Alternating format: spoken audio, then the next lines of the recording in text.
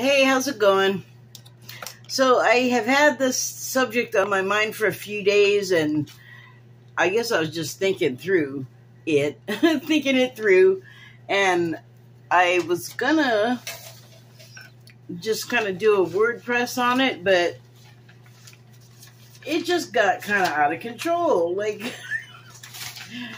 I don't like to make them too long. I would like to make them as long as I want. I just don't think that in that format, people are going to want to read a long piece. I could be wrong, but that's just the sense that I have. But anyway, I had this insight because I've been working through some things that I have to work through to sort of move forward in my personal consciousness evolution, I guess you could say. And one area that I've really been involved in was sort of my temperament, and not just trying to understand the triggers, but to actually go to the root of the trigger and kind of start the not excising process there, but kind of like get ahead of a trigger and then the ensuing maybe confusion or disarray from being triggered, like whatever it digs up and gets you all reactive and emotional about, or gets me all reactive and emotional about. And the insight came as something sort of akin to that, or likened to it. It's related to the issues, and it's that sort of indifference is what I've been trying to work with. Like, yes, feel the things that are happening that I should be feeling. Like, there's no reason I should disallow any type of emotion. I just have to not let it become baggage to drag me down and drown me, or like distract me from some other path that's more productive. So I had to charge my light, and I was just messing with my tarot cards, and I just took what popped out. So first I got the Ace of Pentacles, and as I understand it, this represents the seed of an idea, and that's kind of what I have been working with. Like, I know that I can't be unaffected by all of the things that are happening right now, and there's a lot going on that can just be heartbreak inducing, and it's really, I mean, it can be hard to navigate if you are susceptible to emotion knocking you off your ass. So I had this idea that I need to find a way to feel what I need to feel and not discount or discard any of that, and also not get bogged down in it, and then at the same time learn not to care in a way. And that sounds terrible, and so the alternative word I came up with was indifference. And then the next card I pulled was the Magician, and it seemed to be talking about those things that I have in my hand to work with in my favor. And it's the idea that I was just talking about, in a way that I have all these options to work with as far as how to achieve what I want to achieve. My goal of being able to feel and deal with things more productively. Excuse me. And so I don't want to be like whipped around by all of these things that are happening in the world and here in my country in the United States, where like it is absurd. I mean, I am starting to feel like I literally live in a comic book or a game right now, because the things that are happening are so horrible on one hand, but on the other hand, it's like, I mean, we are where we are because of,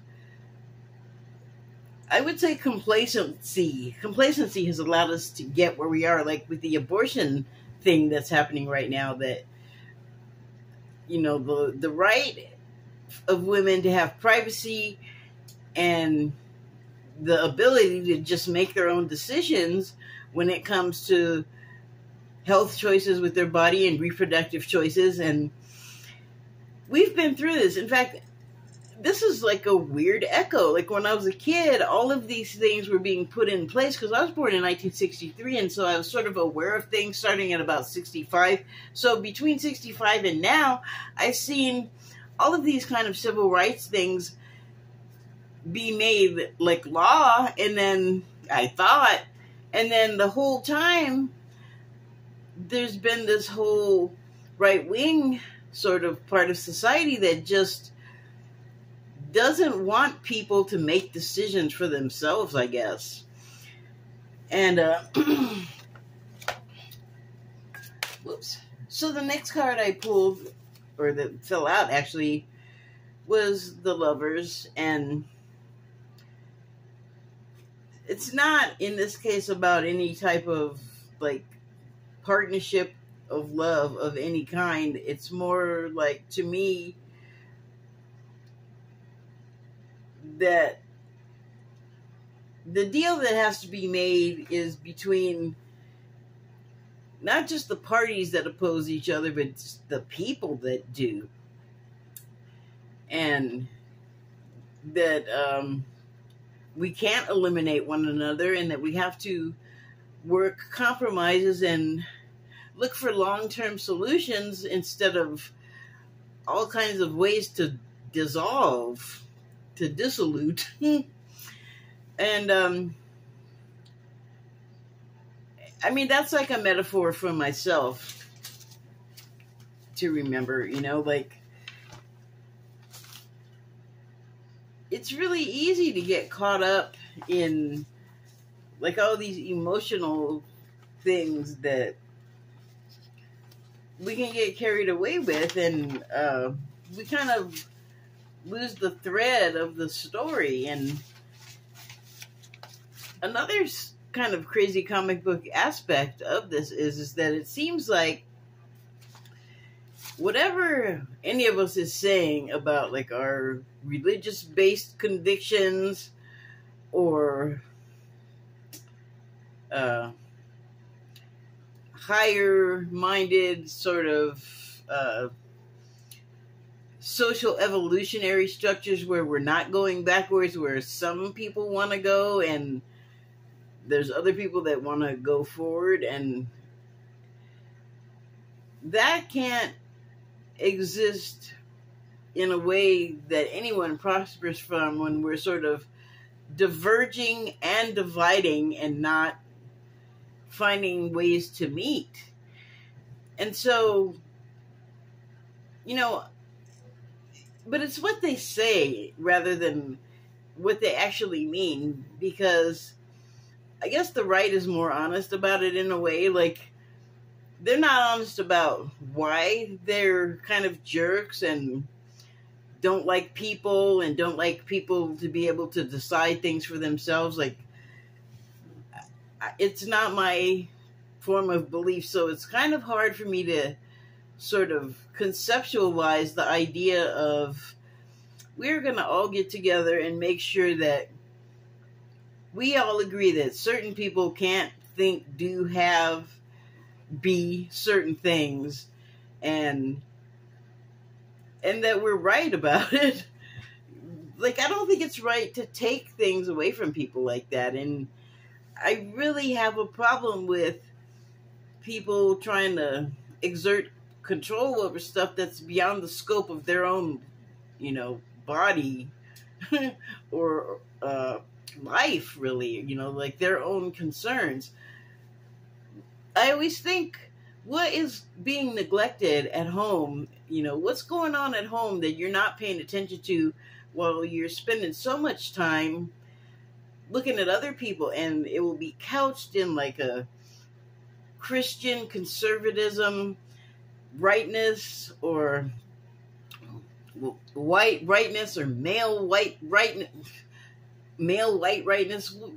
just some sort of rightness that kind of excludes a bunch of other people. I'm not down for that. I think if there's going to be stuff for anybody, there should be the same stuff for everyone.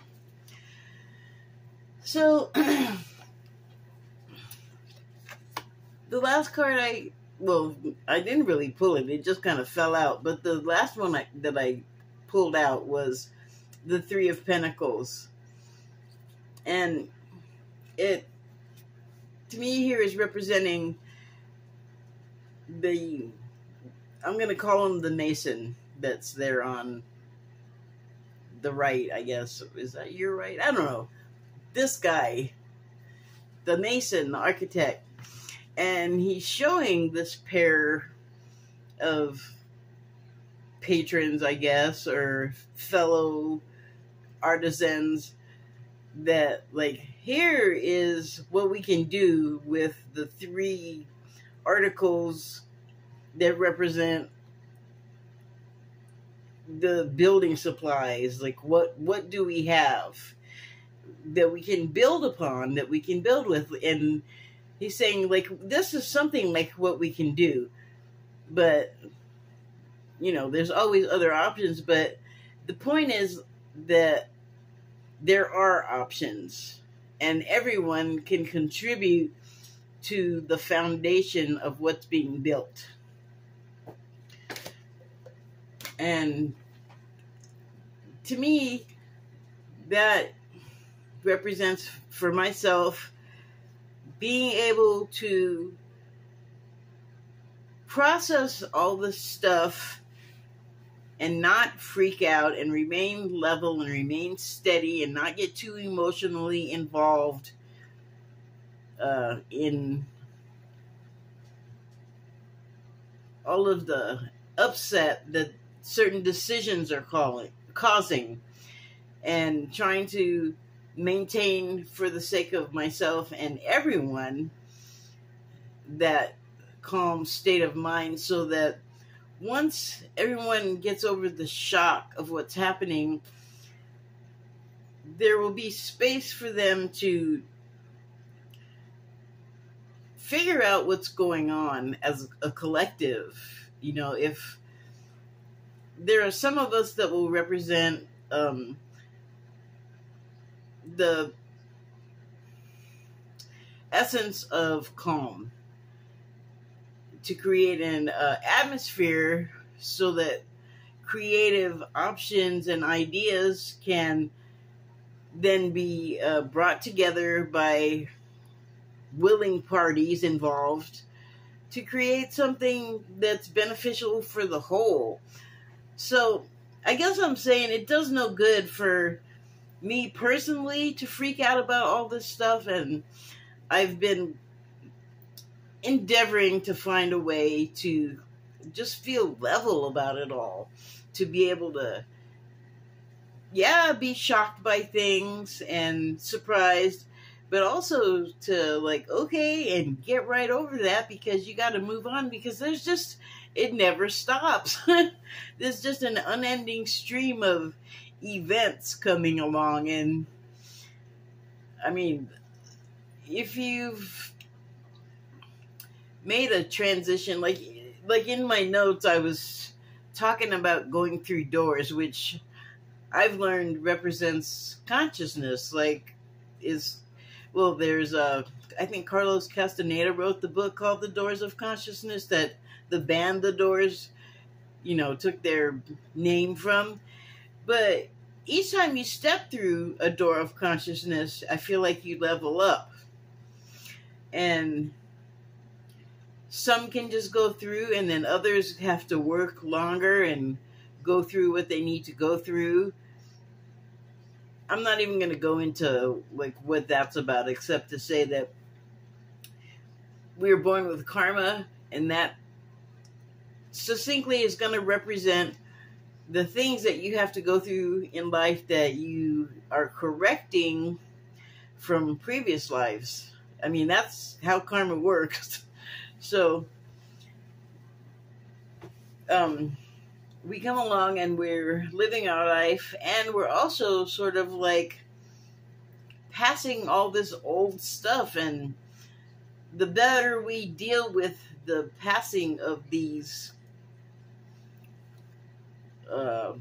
karmic gallstones, the more easily they will pass through us, and without the pain of it, hopefully we'll learn from that. But each time we graduate and step through a door of consciousness, we reach places where, for instance, we're not worried about how to process all of this stuff, because we're just not even worried about it. It's not even a consideration anymore. And I would love to be there now. I aspire to be at that place where I'm not going to say that I'm triggered by stuff, because I learned that after a certain point, it's just not that anymore. Like, you understand better what the triggering actually is, and it's a reaction. And so we just graduate and we get better and better, and we level up at dealing with those things. So I aspire to get to the point where I'm not knocked crazy by events like I'm in a windstorm or something emotionally and become useless. Like, I think part of what my life purpose is to be able to help create stability and help reinforce the sort of unconscious part of the collective that is still, while we're conscious, really is running things. And wow, I'm not going to even try to explain that, because I need to stop talking now. But the meaning of what I just said and the answer to what I just said is all in what I have already said. And if you feel there's something there that you didn't understand, but there is a word that sticks with you, try searching it, because you will probably find answers you're looking for. You will be led that way if you're open to it. I suggest that because it's fun being open to what spirit can reveal to you, just because you've decided to be open to it, and you will allow the knowledge in, or whatever it is. So I'm just gonna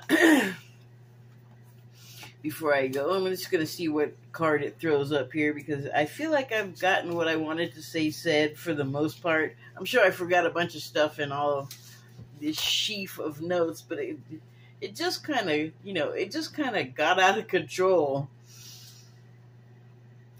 I'm just going to read a little bit from here, just to give you a flavor, randomly. So, this new way of seeing what's accessible already, requiring little to no outside of myself resources to self-soothe, it also has to do with using indifference in turn with empathy. It can hardly be missed that there's a lot going on around us and throughout the world to make us feel heartbroken. No need to catalog them all. Everyone was battered about by the senses in the years following the Obama administration. Seems like that was a catalyst for the ignition of a string of time bombs. It may feel like an ambush, the way the protections of the rights for women was finally mortally wounded. Not down for the count, though. It's early days yet.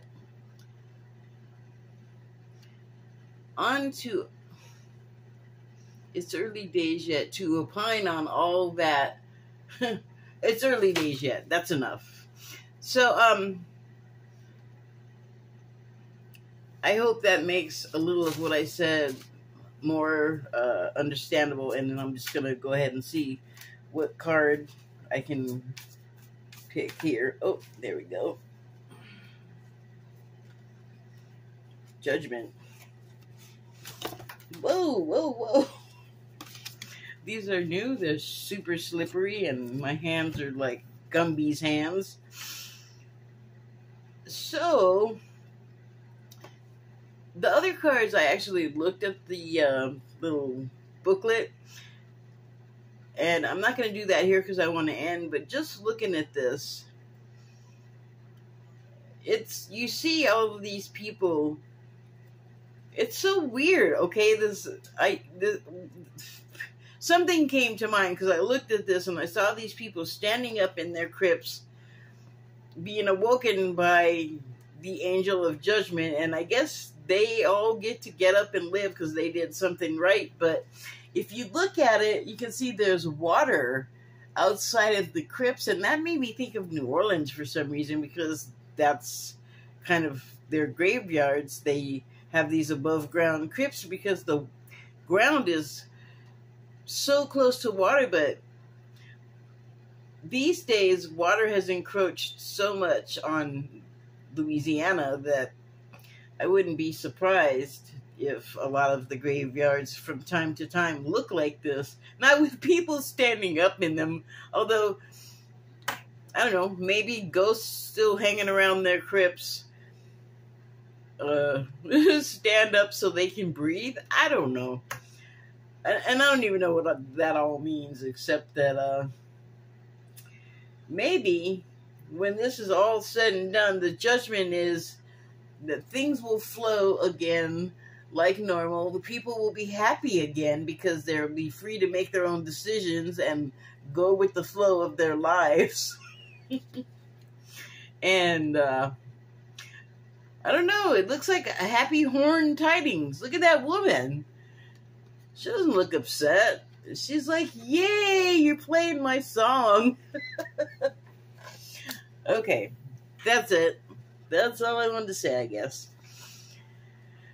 I guess the insight was, gotta find a way to, like, work with the empathy and the indifference, but not be uncaring, as all of this stuff comes flying at us, and it's a matter of practice until you get perfect enough to go through those doorways and level up and graduate your consciousness.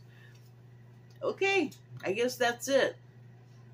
I think I pretty much said what I had to say. Thank you and good night.